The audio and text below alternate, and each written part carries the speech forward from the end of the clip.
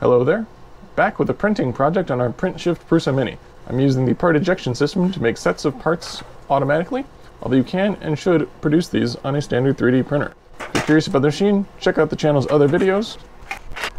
Today I want to talk about these colorful, textured, and labeled word shapes that are part of the Universal Core Vocabulary's 3D symbol format. Link to the project below, of course.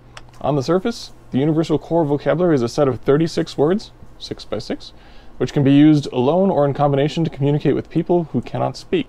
The vocabulary is not exclusively 3D printed, it's implemented in many electronics devices, as well as communication boards like this one, which was made by Symbol Sticks. Link to them again. These 3D symbols are loaded with meaning, starting with the color. The white symbols are all pronouns. It, you, he, she. The pronoun as a notion is also encoded in the hexagonal shape, as well as the cross-text texture on the side. In addition to the symbol on the top, that, written in English, as well as braille. The braille is a little hard to see with the white on white, but that, I.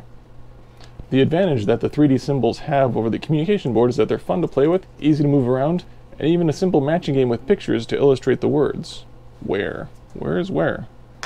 I wanted to highlight this project as something that could be produced at any makerspace and loaned out or given to folks in need. Something we can do to help out the community. That's how I found out about it. A speech therapist reached out to my local makerspace, Nova Labs, about producing a set. This is the third set I've made. I shared a picture of the first and immediately got a request for another, so this one I plan to get ahead of the game and keep it at the makerspace ready for the next user. Please check out projectcore.com for more on this project. They have all the STLs here, as well as the communication boards, and a whole lot of information on how to use them.